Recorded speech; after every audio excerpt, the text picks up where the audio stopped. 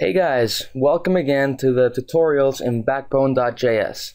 This is Victor, and in this tutorial I'm going to teach you about Backbone.js collections. So basically what collections are is sets of models. What do I mean by that? Let's say that you have a bunch of students. Let's call this the first student Pepe, second student Johnny, and third student Vicky. Now, if we want to manipulate these three students all together or send them to another place all together, we can make them go into a collection, and we will call this collection. Oh, we have to keep in mind that this is a student. All three of them are students. So now we will create a collection called class 1 or class A, whatever you want to call it, and we're gonna call this class student collection. And so what happens is that these three students go inside of the student collection so that we can manipulate them better later on. Now let's get started on how to initialize a collection. First thing we need to do is create a model for the students. So student model is equal to backbone's model.extend. Now we open our curly braces and we do our regular stuff. Let's say that the students have a default name of unknown, and each student, actually let's leave it like that, and that's it. Now for each of the students we need a collection, so now we create a student collection.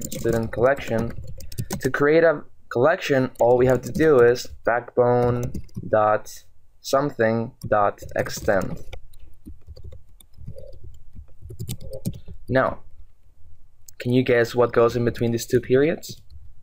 You got it, collection. So we extend a backbone collection. Now, we need to tell this collection what kind of models we will be holding. And to do that, all we do is use a backbone tag, that is, or attribute, whatever you want to call it, called model. And inside of there, we put what models this collection will be holding. In this case, it will be the student model. So we type in here, student model.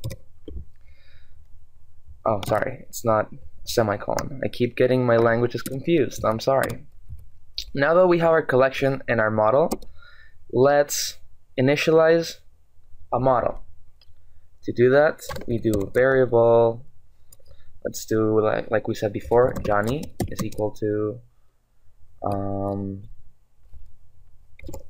new student model, and that's it. To make sure that we are getting, actually no, let's just keep it like this. Let's create two students, Johnny and Vicky. Now these two students are gonna be in class 1, which is our student collection. So var class 1 is equal to new student collection, and then here with these brackets, not the curly ones, we are gonna put what student models we want to add to our collection. In this case, we would add Johnny and Vicky. Now, to end this tutorial, I would just like to confirm that this actually works. To confirm that it works, we're going to log how many students there are in our class 1 or student collection.